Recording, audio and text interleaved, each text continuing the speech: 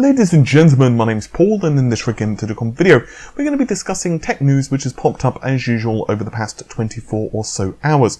There are several rather interesting pieces today, including the fact that Intel are preparing multiple 6-core Coffee Lake processors for the desktop, AMD and their desire to release Threadripper with an included AIO cooler, which is very interesting. Speaking of AIO, we also are going to quickly take a look at a review of the Radeon Vega Frontier Edition 16GB liquid-cooled version of the card.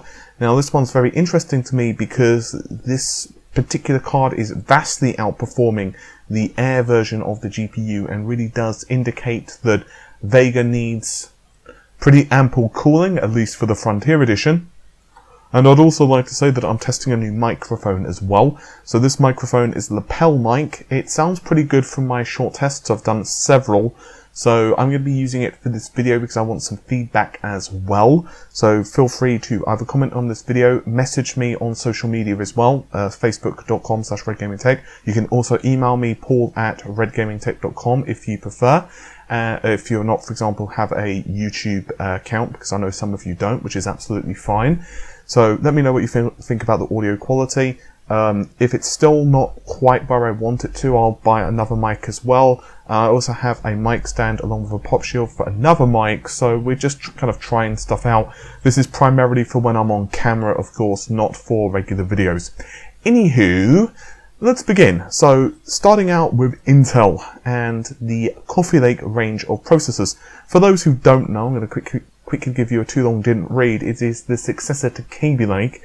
Although much of the CPU architecture is very similar, there are a few noticeable changes. Perhaps for enthusiasts, the most imperative of those, important and exciting. Yes, I realise that those three terms all mean very similar things, at least in this context, but still, I digress, good sir, or good lady. That is, all of them will have 6 processor cores, at least in the higher end SKUs.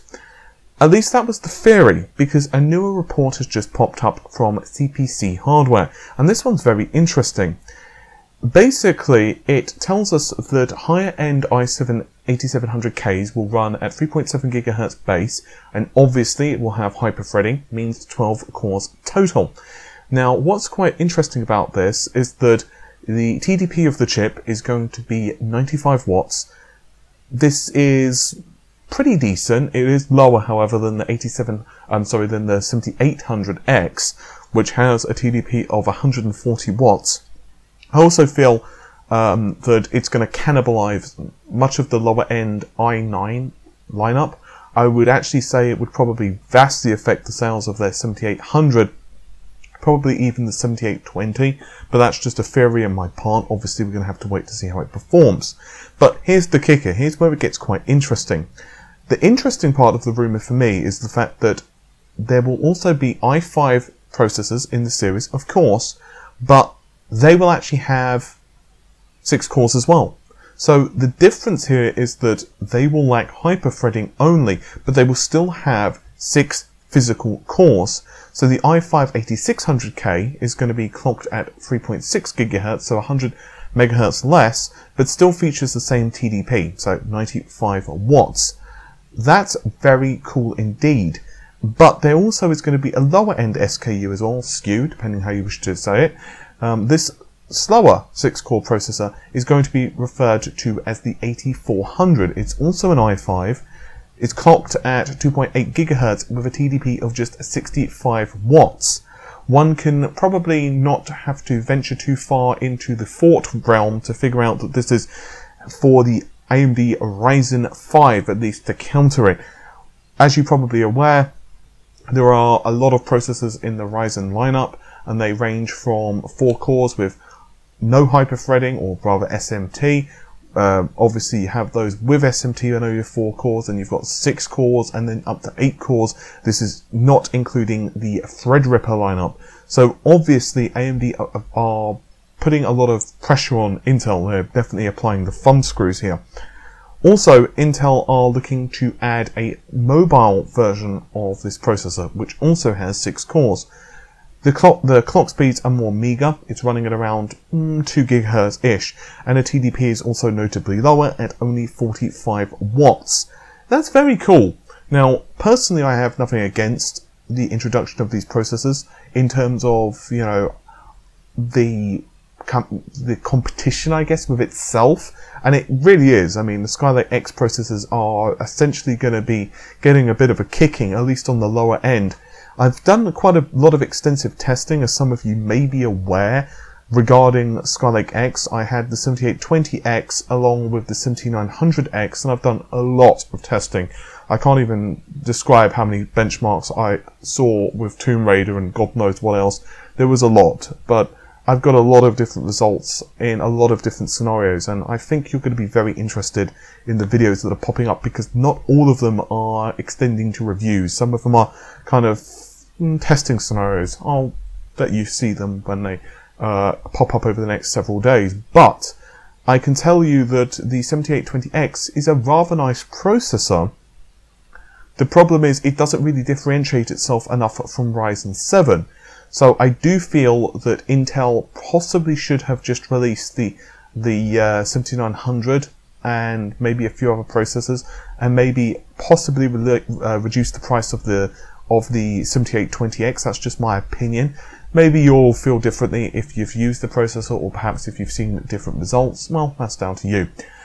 Now, here's another interesting thing regarding AMD. This one is not exactly a big piece of news in terms of a lot to discuss, but it's a big piece of news in terms of value proposition. So, as you're probably aware, AMD are preparing to release the Threadripper line of processors. Essentially, there are multiple SKUs, with the higher end ones clocking in at almost $1,000, but they are very good in terms of value, and we've discussed those just a few days ago in terms of their performance, and they really do seem to be competing rather nicely with Skylake X. The 1920 has 12 cores, 24 threads, and it's going to cost you $800 US. The 1950, 16 cores, 32 threads, and is going to cost you $1,000 US. So no, they're not cheap, but they are going to be shipping in early August, and they still offer a lot of performance. But here's the thing. They also are going to include a AIO, at least according to these rumors. That's fantastic. Obviously, there are a couple of questions with this. How good is the AIO? So, for example, is it going to be able to compete with a really high-end Corsair or whatever cooler you may happen to have? And obviously, the second thing is that, well, it's not the greatest of savings, especially if you want to go with a fully dedicated water loop. Then obviously you've got some problems there, because it might be included into the cost. So for example, let's say you want to go with a full dedicated water loop, and therefore the AIO is about as much use to you as a paperweight, because obviously you would rather have your dedicated water loop, God, I can't seem to speak today, water loop over the AIO. Then obviously that would be bumping up the cost. However, perhaps if we're lucky, there's going to be certain models of this, or perhaps OEM models of this, which do not include the water loop. So either the $1,000, for example, is going to be inclusive of the water loop, or you have to pay the extra cost. I'm not sure which. While we await Vega to appear in its gaming form, with of course the RX Vega, there are still tests being conducted with the Radeon Vega Frontier Edition. Now, yes, I grant you that there will probably be some differences with the RX Vega. Specifically, I feel that there's going to be quite a large performance increase in terms of the drivers. I wouldn't be surprised if we see 10, 12, 15% perhaps with a later driver revision, although obviously we're going to have to just wait and see if this is bore out with results or not. But the fact that the liquid cooler version has now become on sale and people are now starting to test it does give us some interesting insight into perhaps what we're going to see with RX Vega. Now, I will link the article in the video description, but I do quickly want to go through a few results with you in this particular video.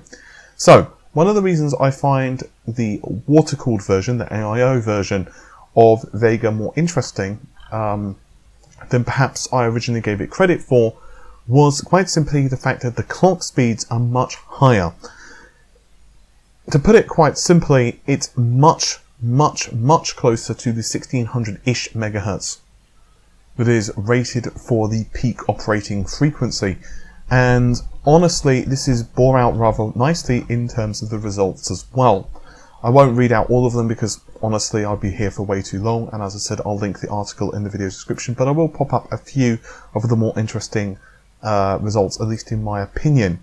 Essentially, I think you can summarize this with the following. It is considerably faster than the Air version, and by considerably faster I mean 12 to 15, 17% in some cases. Now you may say to yourself, well, that's not considerably, that's not like, 25 frames higher or anything like that. Yes, this is true, but it is considerable considering the only difference being that it's under AIO and the clocks are running higher. This does give us quite a lot of insight into the problems with Vega, and that is that at the moment at least it's a very power hungry beast.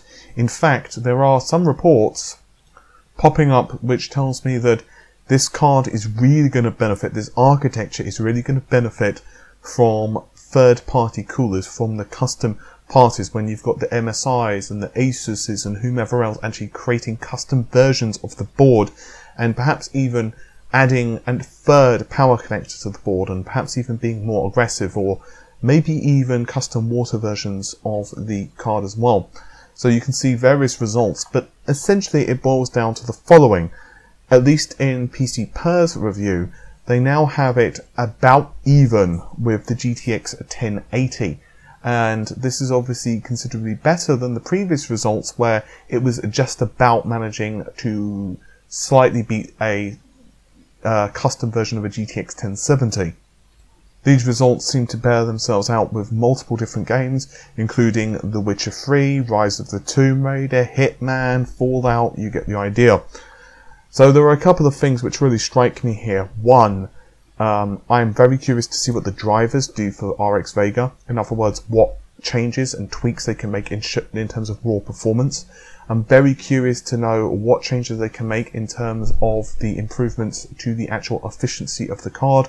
We've talked about a rasterization before and how the cards just don't seem to be doing that effectively with Vega. So are there going to be some changes there? Perhaps that's going to be enabled in the drivers. There are also some other reports as well that Vega is not being very power efficient. Basically, the synopsis is that it's not correctly clock gating, and therefore even when the GPU is idle in momentary frames of animation or whatever, it's still not closing off parts of the GPU which aren't being used correctly. So it's just kind of curious to see whether some of that stuff is going to be fixed by RX Vega. And this, at least with the water-cooled version, does show me that the GPU does have a lot of room left in the tank. So, as usual, we can only wait and see. But, with all of that said, hopefully you have enjoyed the video. I'll see you soon. Take care. Bye for now.